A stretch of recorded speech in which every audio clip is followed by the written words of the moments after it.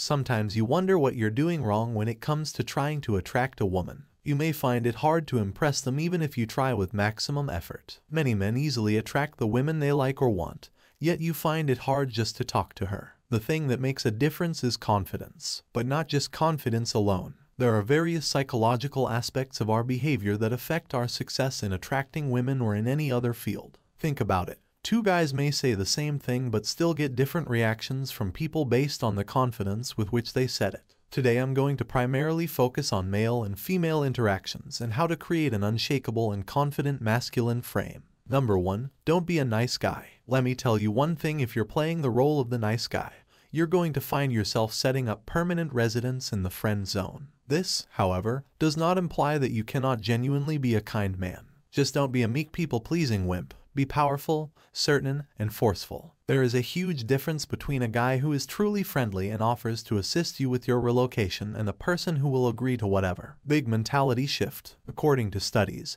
individuals who perform the odd act of selflessness are more likely to attract girls. A characterization is the pleasant man who finishes last. Not a male. High-value men place a high value on their time, themselves, and others they care about. Be that person. So guys, I know we're right in the middle of eliminating bad habits from our lives.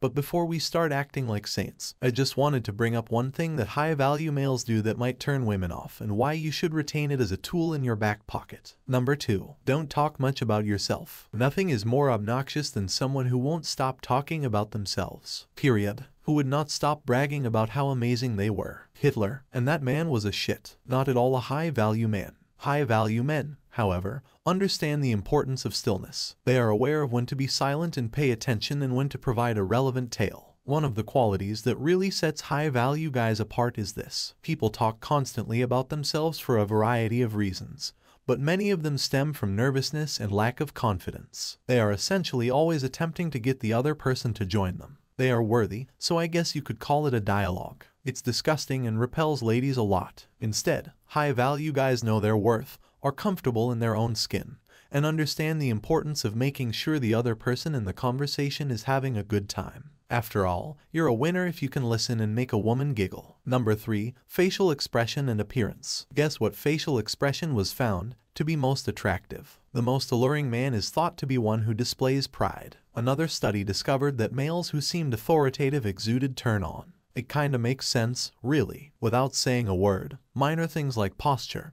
a regular haircut, shaving your neckbeard, and taking care of your teeth all project beauty. A high-value individual is always conscious of the small aspects in his appearance. Physical grooming and looks will help you in your day-to-day life, like when you're in your best shape you have the confidence to deal with anything or anyone, especially women. Number 4. Robust, confident approach. Do you recall how popular shows like The Pickup Artist were back then? High-value males are aware that the joke was intended to be taken literally. So there. Seriously, it turns out that the society as a whole was inspired by a joke, and that men later began to take it too seriously. Again, if you approach women in a mature manner, they are far more likely to be turned on. This is not to argue that lines never work. Rather, our goal is to increase your chances of turning on ladies. This is why you should avoid using cheeseball phrases and instead have a strong, aggressive, and confident attitude. When you are yourself, you are way more confident rather than copying others. Number 5. Speak good of others. High-value men don't engage in gossip. Not at all. They have no motivation to. They are aware of its ugly appearance and that it has no worth. Guys, just consider that your mother told you this story when you were little. What should you do if you can't say something kind? Don't say anything at all. Overall, that's accurate. Couple this with the knowledge that a woman will be put off by you, as well as the idea that you are the kind of person who would talk negatively about her if given the chance. So, by disparaging others, you're essentially shooting yourself in the foot. Instead, high-value guys find a way to present their concerns in the most favorable light and extend the benefit of the doubt to others. Because being generous and having the capacity to overlook someone else's misdeeds are virtues as well as appealing traits.